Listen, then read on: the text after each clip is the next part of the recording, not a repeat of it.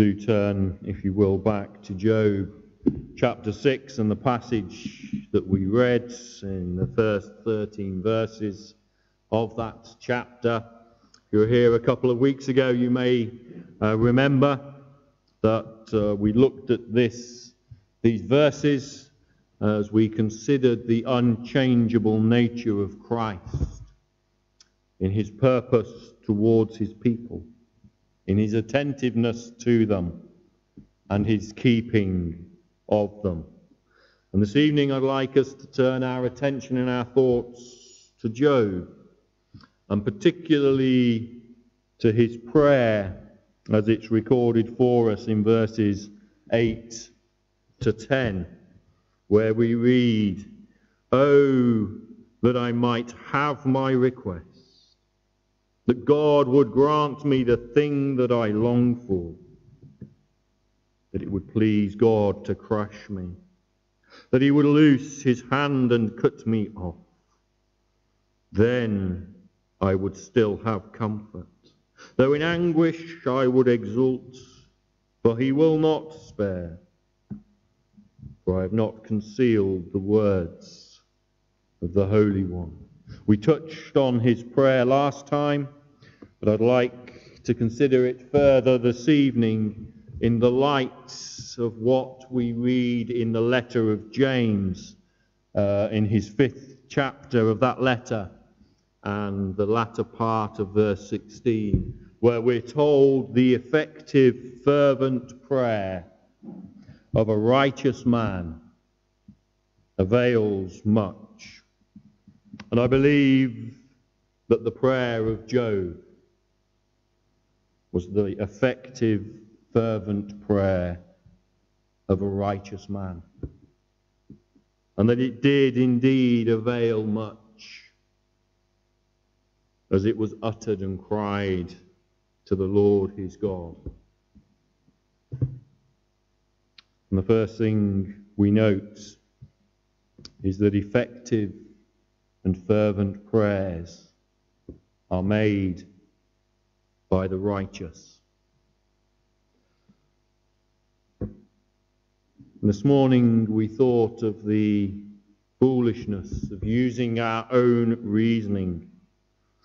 And when we come to texts like this one, we have a clear example of where our own reasoning can lead us. Because when we look at texts like James 5 verse 16, and we examine ourselves in the light of what is said, and in the light of the glory and the holiness of God, who amongst us would dare to describe themselves as righteous? Surely only the most foolhardy or ignorant. We know, don't we, that it's written by Paul in Romans that there is none righteous, no, not one. And if that is the conclusion of our reasoning, it will lead us to hopelessness and despair. And although that is the case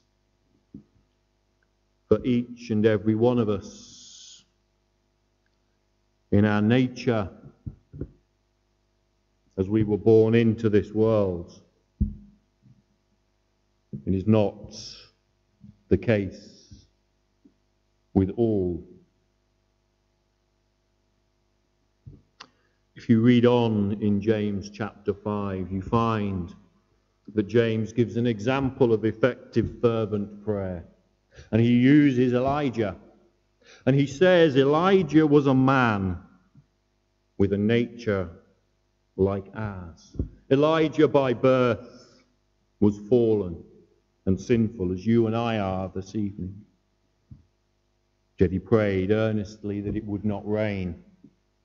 And it didn't rain on the land, we're told, for 3 years and 6 months. Job, likewise, could be described as a man with a nature like ours. He too was a fallen sinner by birth. And yet, We find here in chapter 6 him uttering an effective, fervent prayer. How do we reconcile these apparent contradictions? That there is none righteous, and yet the righteous can pray effectively and fervently. Well, we find that, don't we, of course, in the work of the Lord Jesus Christ. It is his work upon the cross and the Spirit's work in the hearts and the lives of his people which changes fundamentally the way they are viewed. And we see the extent of that change at the start of the book of Job, where 3 times he's described as blameless and an upright man, one who fears God and shuns evil. And while it is true that there is no one righteous by their natural birth, that there is no one who can stand before God in their unconverted nature, yet it is possible for God to see sinners as righteous. What we sang of a few moments ago, didn't we? It was love divine that sanctified in Christ that church for which he died. In him her holiness was given, her meetness for the joys of heaven. Christ becomes our holiness, ruling our hearts by sovereign grace, and we are sanctified by faith in what our Lord and Saviour said. This is the wonder of the Christian conversion, that the unrighteous sinner becomes righteous in the sight of God himself, in and through the person and work of the Lord Jesus Christ. And this evening, if you are found in the family of Christ, then you are among the righteous that this text is referring to. This text is a text that is focused solely upon the church of Christ. But it's a text that is applicable to every member of it, in all generations, at all times, and in all circumstances. This evening, if you are a member of the Church of Jesus Christ, then you have the foundation on which to utter effective, fervent prayers that avail much. So let's consider these prayers and let's see what distinguishes them from perhaps other prayers. Well, the first thing, of course, is that these prayers are fervent. Now, the word translated as fervent has at its root to work or to labour. The emphasis is on effort. These are prayers of burden. The effective, fervent prayers of the righteous are prayers in which the heart is poured out. They are prayers in which effort is made. Prayers which strain the heart and the soul. And if ever there was a prayer uttered by a burdened soul, then surely it was the prayer here of Job. It's a prayer, isn't it, that's squeezed out of a heart that is overwhelmed by grief and by sorrow and by pain. It's a prayer from the lips of an individual who is all consumed by the subject of his prayer. In Job's case, that was a need for comfort. Do you know what distinguishes a fervent prayer from other prayers? The burden is always there. You know, we thought this morning on remembering. You do not forget when you have a burden. Whether that is a burden of guilt, or a burden of sorrow, or a burden of love. If you have a burden, it weighs upon you.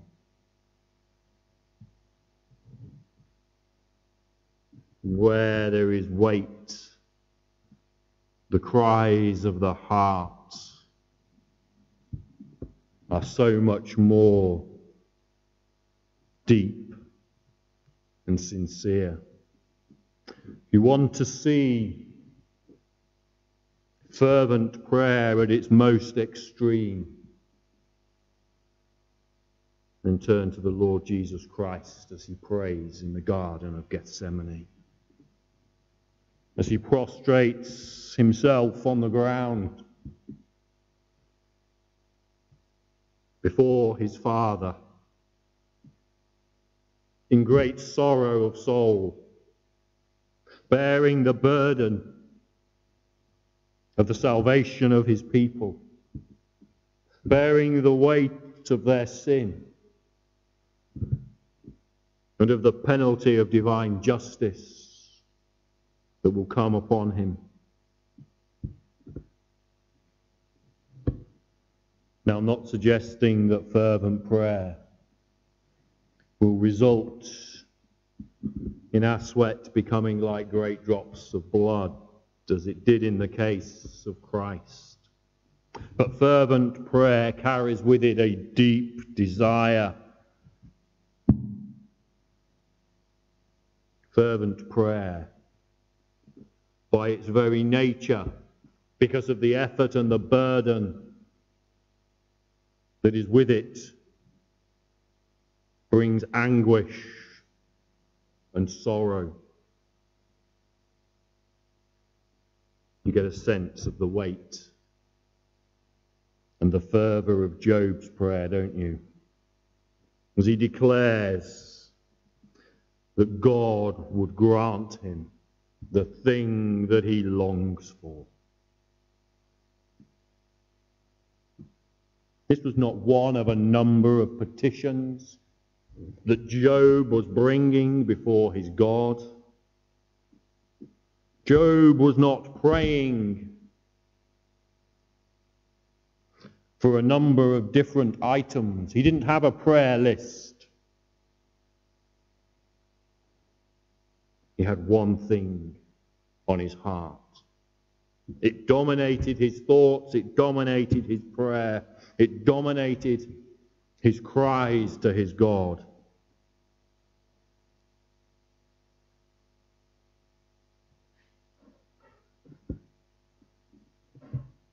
And no doubt, with each prayer, the sorrow and the grief grew heavier, and the days grew darker. And the focus of his prayers became even more concentrated. You see, the thing with fervent prayer is that it is prayer that is inspired by God himself. In Job's case, it was God who brought the trial that he faced into his life. In Christ's case, it was his Father sending him into the world to redeem his people. In Elijah's case, It was his role as prophet, bringing the word of God to the people.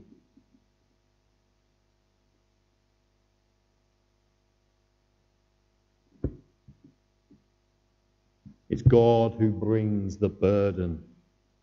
And this evening, if you are engaged in fervent prayer, if you are weighed down by a trial or a sorrow or a burden for others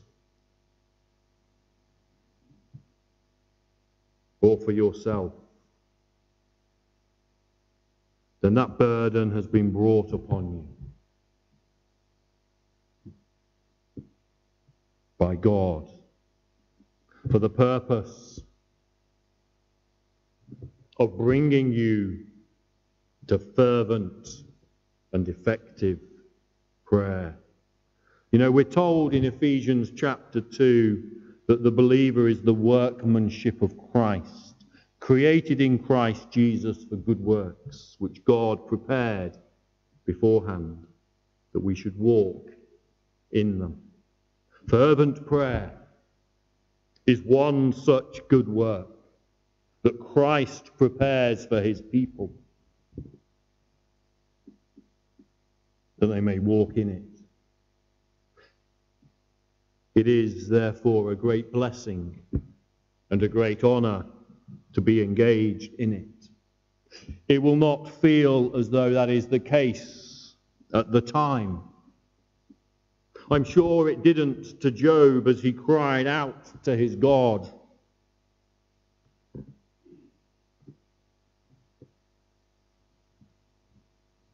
It may not be acknowledged. It may not be known. It may not be understood by others. It may be downplayed or dismissed. It seems to be the case with Job's friends. But this evening, if you are carrying a heavy burden of prayer, then you've been entrusted with that by Christ. You've been entrusted with a work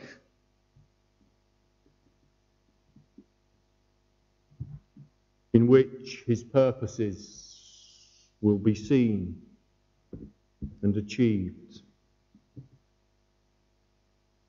You're engaged in fervent prayer this evening. You've been given no small honour. You know, prayer is often the hidden service in the church, isn't it?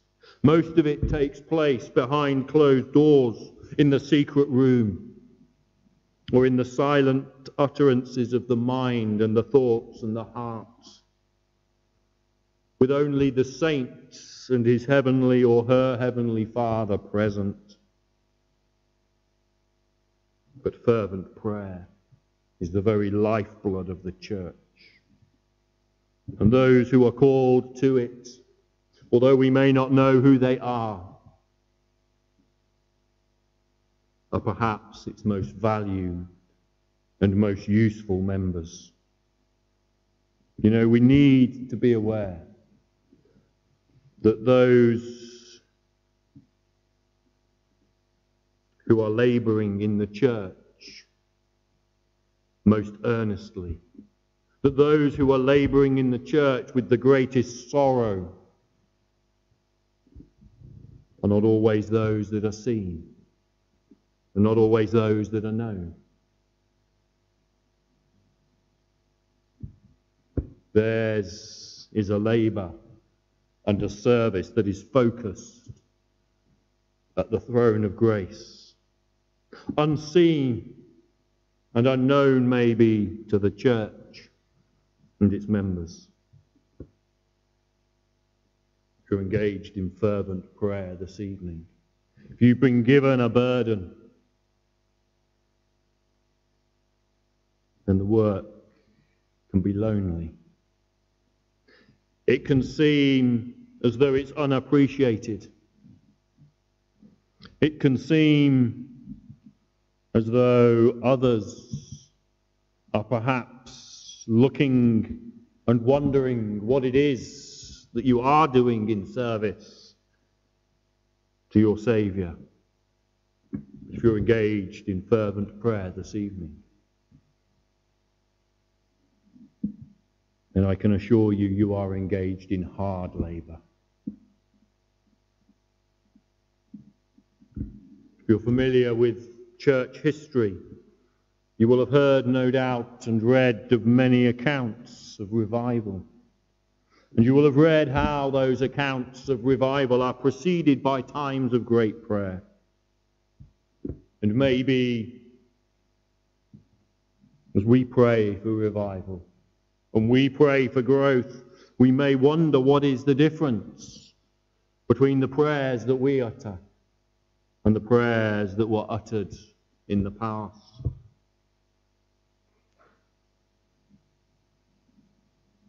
Well, I would suggest the difference is not that we are any less genuine in our desires, and not that we are any less desiring to see Christ glorified and his church grow.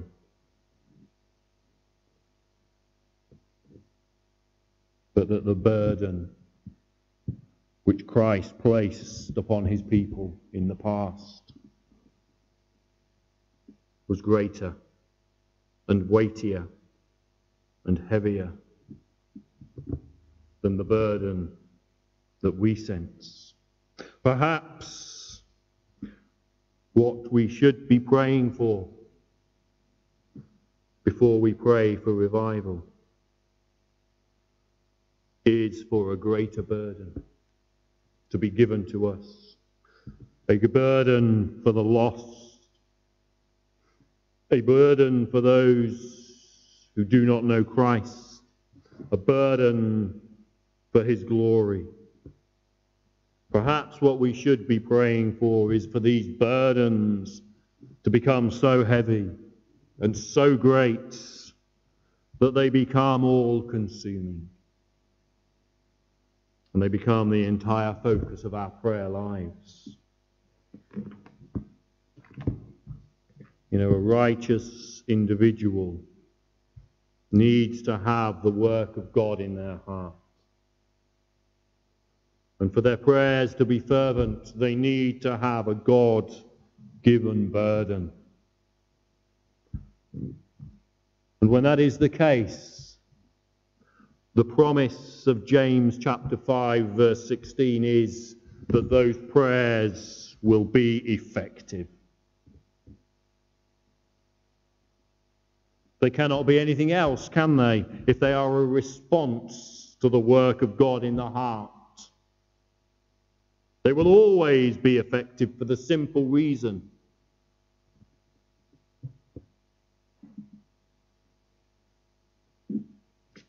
that they fulfill the sovereign will and purpose of God, and that he has determined that he will be glorified and honoured as a result of them. That's why fervent prayer flows from his work in the Christian. Because only he knows what his will is, and only he knows what will bring him glory and honour. We thought last time of the Lord's purpose in bringing the trial upon Job. Job had no idea, no understanding of it.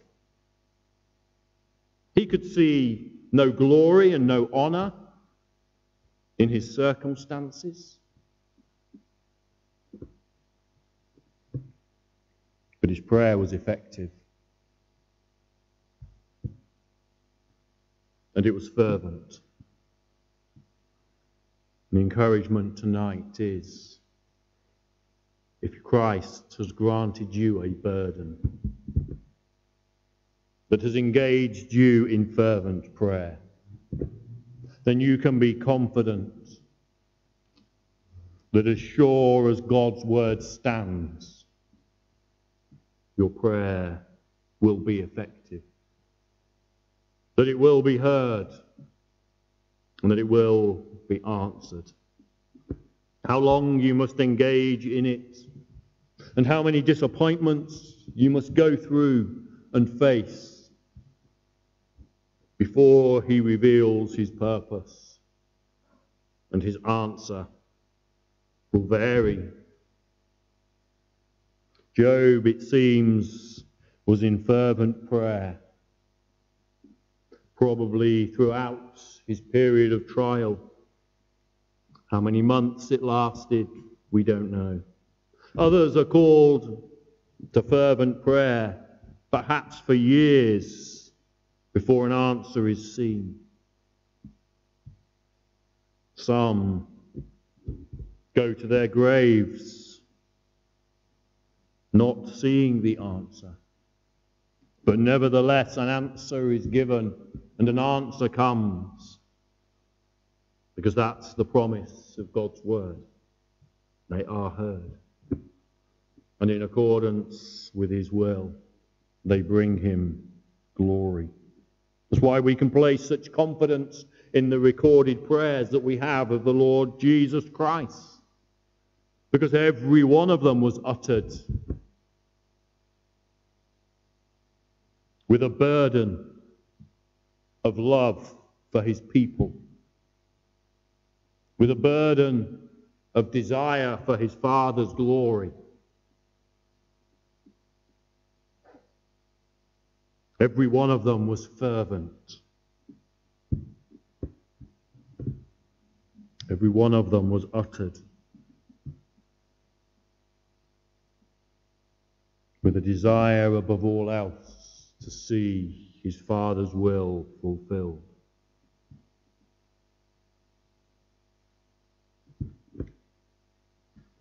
You're engaged in fervent prayer, Christian, this evening. And you're engaged in a great work. You're engaged in a hard work.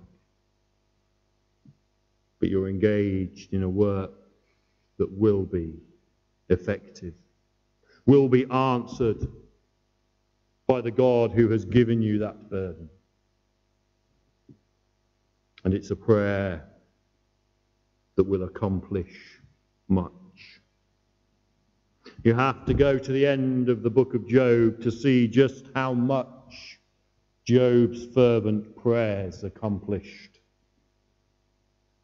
in his life and in the life of his friends.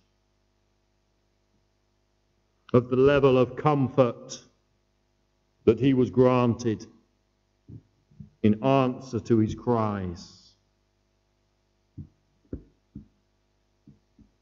You need to look through church history to see how much more his prayers accomplished in the comfort and the hope that they have brought to countless numbers of saints who in situations of great pain and sorrow and grief have been comforted and granted hope and peace as they followed Job through his trial and as they've heard his prayers and understood them in their own circumstances. We noted a couple of weeks ago how Job's desire for comfort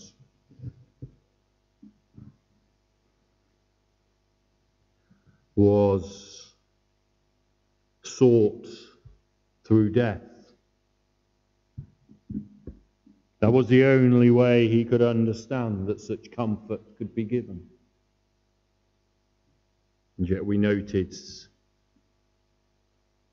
that the answer was far more glorious, far more honouring to his God. And the lesson for us this evening, if we're engaged in fervent prayer, is not to try and advise or counsel God on the means and the methods and the outcomes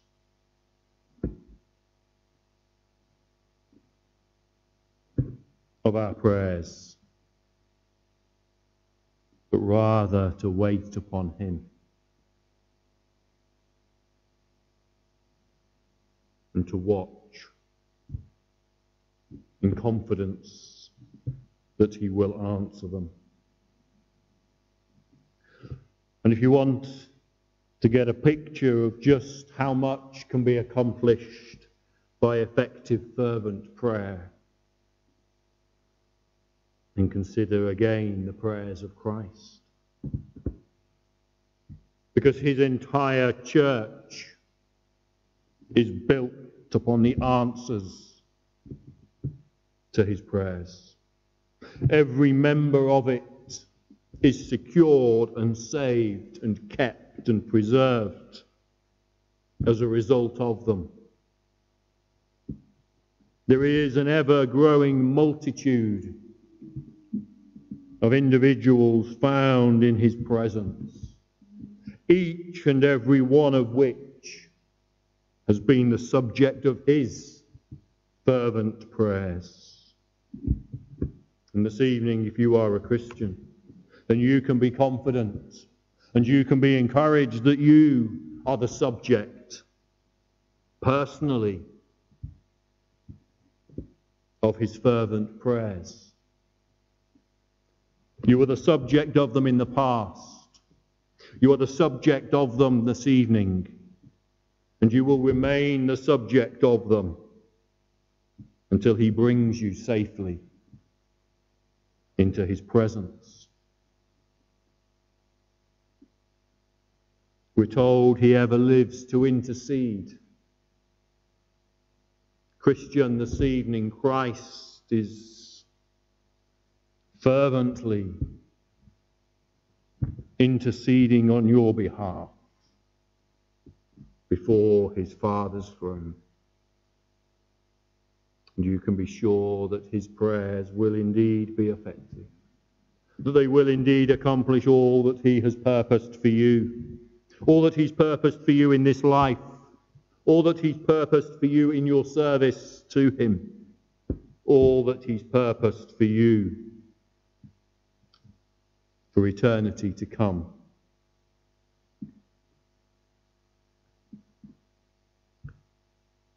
If you're engaged in fervent prayer this evening, if you've got that burden and you sense its weight and you sense its sorrow and you feel its anguish, and I want to encourage you that burden will be lifted. We tend to think of the words in Matthew 11:28 in terms of the burden of guilt that the convicted sinner carries, but they're equally relevant to any burden placed upon his people by Christ, including those engaged in fervent prayer. Come to me, he says, all you who labour and are heavy laden, and I will give you rest. This is the end to which your fervent prayer will carry you. Once it's accomplished all that Christ has purposed for it in his will, he will lift that burden from you and give you rest.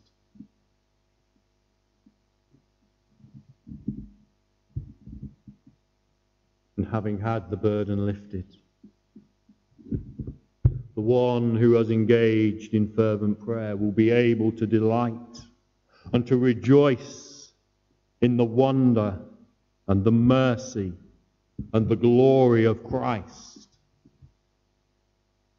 in answering that prayer and in bringing that burden upon them. There is great joy in answered prayer.